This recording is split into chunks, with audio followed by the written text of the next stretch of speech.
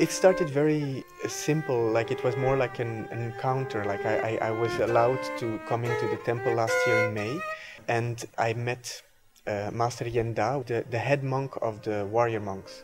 And yeah, he's a monk, but he's actually also a calligrapher, he's a musician. Like you could feel that he's an artist.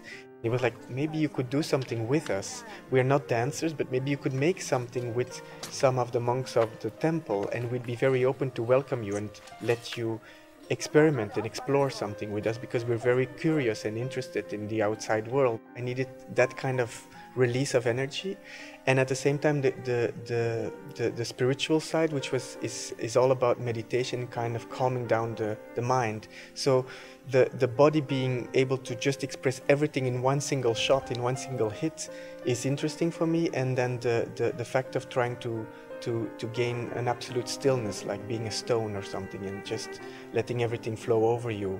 Those two, I think, made it appealing.